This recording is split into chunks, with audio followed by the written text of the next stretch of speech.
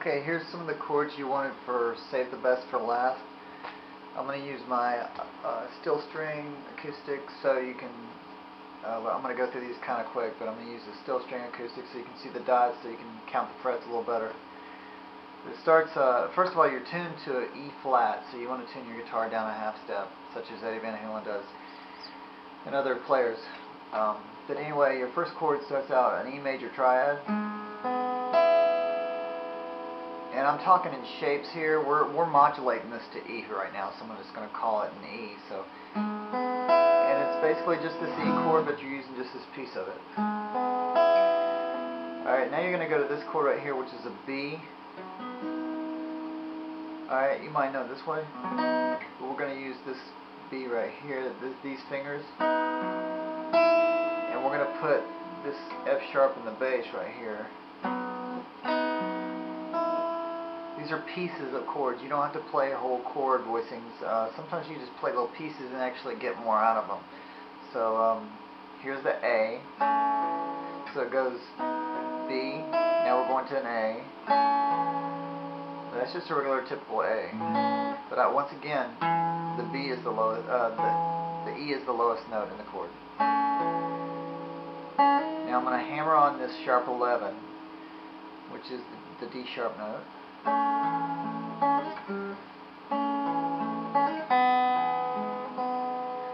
So you got this so far.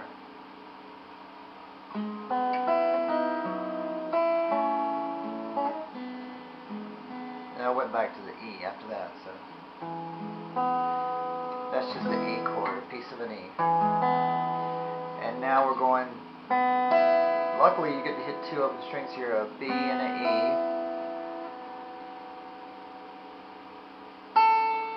Go to the 5th fret, the A note.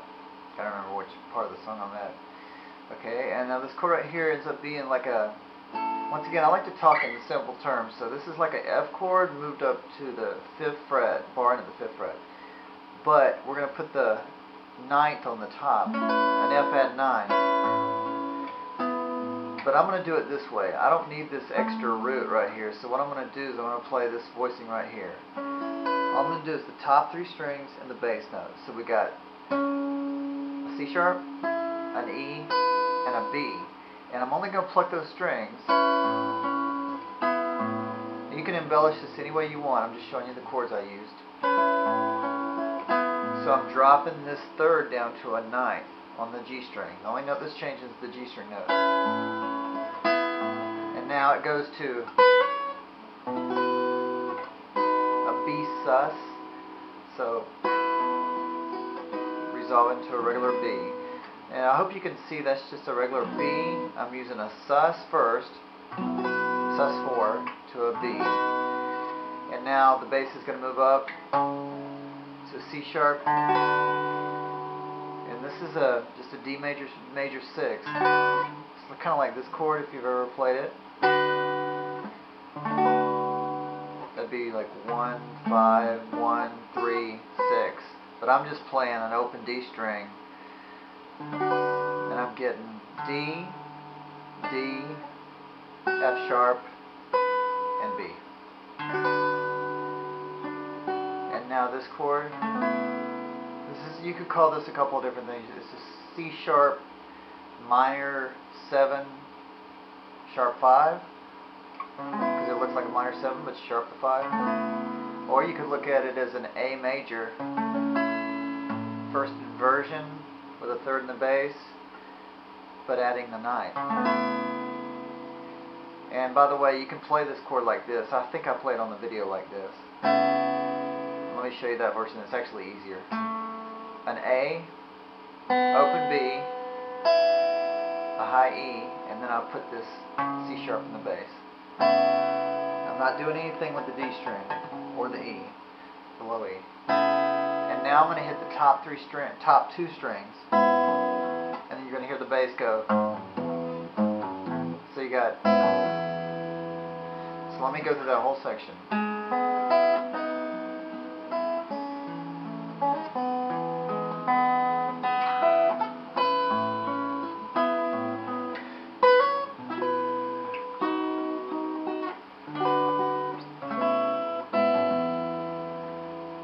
now when it comes to the verse,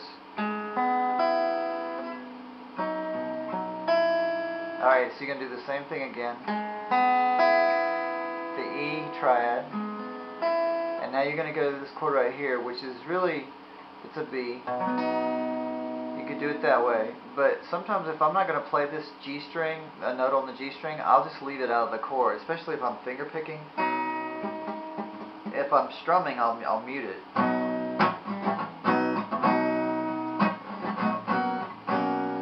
So I'll mute it out of there. So you can play it like this: 1, 5, 3.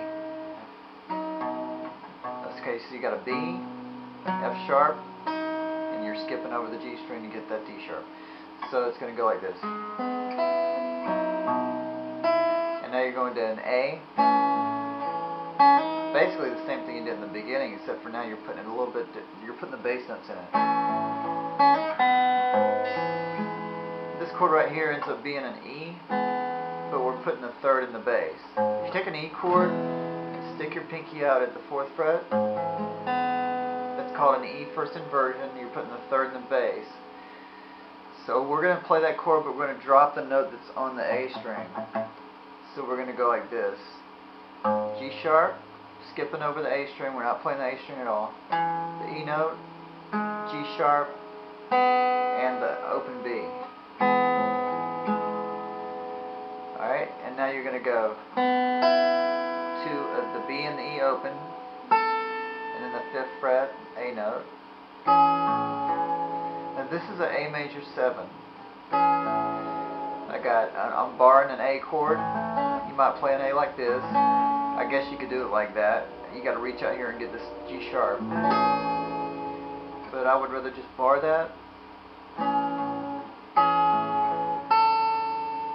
Alright, now I'm going to go to a B once again, but now the melody's on top, so it's on the high E. So I'm going to do it this way. Once again, mute the G string. You're not going to pluck the G string at all there. And I hit an open E, and then I go to the C sharp minor. You should know this chord. If you ought to study the cage system, if you haven't studied the cage system, if you don't understand chords, it's real important. This is basically just an A chord, A minor. Okay, see the A minor chord? I'm just going to take that chord and put a bar on it, using different fingers. Move it up 1 fret. My first finger is acting as the nut. This nut right here. Now if I move it up, first finger is acting as kind of a capo. Okay, and if you get the cage system book at poolmusicproductions.com, you'll see how the cage system works, and it'll really help you with your chords. It done tremendous work for my chords, trust me. And I thought I knew everything I needed to know, and I didn't. So, but anyway, I had learned a different version. So the cage system just gave me a new outlook on things. So, but anyway, let's see. So this chord is basically like an A minor shape, but it ends up being a C sharp minor chord. And all you guys probably, and girls, most probably know this chord. Alright, now you're going to lift up your pinky and you're going to get this E major triad. It's already in the chord you're holding, so. You're going back to this B, but this time you want the high E string, the 2nd fret, that high E string, to be playing the melody. And then you hit the open A, or open E string. You go to an A chord, and you want the open E string to be ringing out. You're going to play the G sharp note, and then you're going to go to this E chord right here. Now this chord right here, I played this before in a video, but it goes E, E. So we're going to play the notes in one time. Open E, 2nd fret on the D string, which is the E note again, and then you got an open B string, and then you got on the 1st string you're playing the 2nd fret, and you're going to hammer that note on to the 4th fret. And now you're going to go the open B and the open E.